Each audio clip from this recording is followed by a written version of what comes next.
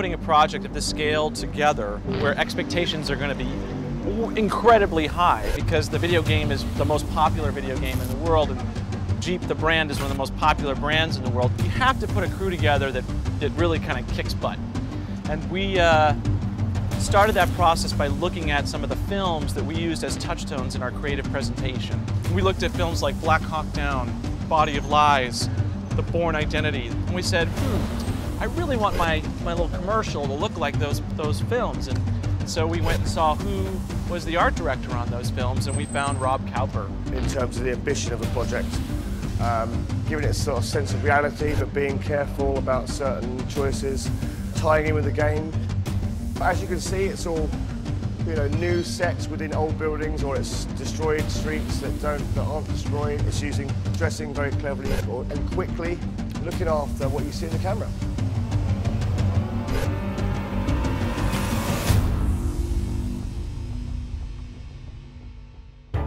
The challenge was just the sheer amount of stuff we had to throw in the shot. In 60 seconds, we had about 44, 43 visual effects shots. We basically looked like it was a war zone. I mean, it's based on this game. It was supposed to kind of look like, France after it's been, embattled for months. Every building, the basilica and the building to the side and the road, every structure in that had been painted over. Shell hits, mortar hits. Layers upon layers of like this dust and smoke and debris, all blowing around. There's not a pixel on that screen that we didn't touch.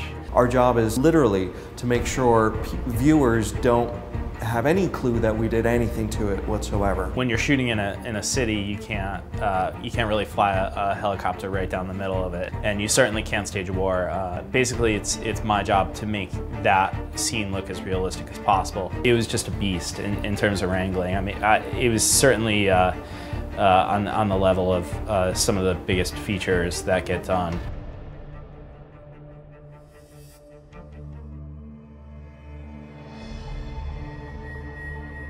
We had to find a way to show the gameplay footage, but we wanted to do it live action because it's way more awesome.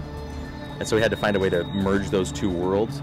And what came out of that was basically showing the gameplay footage, and then you see that anytime it's gameplay footage, you see that it's on some kind of screen of some sort. And we have a big story thing happening in this, where we're juxtaposing high-speed moments that are lit in warm light that represent our real reality, and the cold of war, which is shot real-time with a high shutter angle with kind of cool lighting. And Larry was the kind of guy we wanted, because we really wanted to be experimental with these two worlds, bringing them together for authenticity. This commercial has a lot of slow motion, crazy things, and a lot of that is very similar to what we did in Watchmen, with very high frame rates and super slow motion. So hopefully some things I learned on that movie we can use on this commercial. So many visual possibilities in this commercial, and I love doing things that are visual. There's action, there's explosions, there's also drama, slow motion, special effects. It's grown immensely and just flowered into this incredible, exciting piece of film.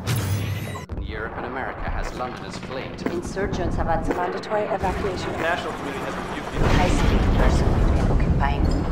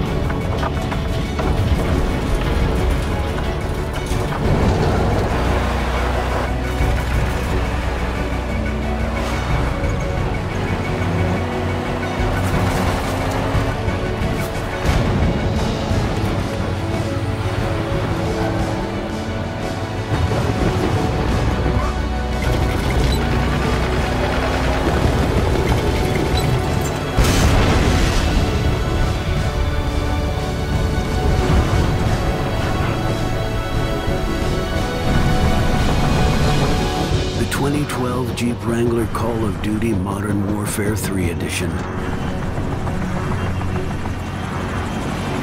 The toughest vehicle in the world. Any world.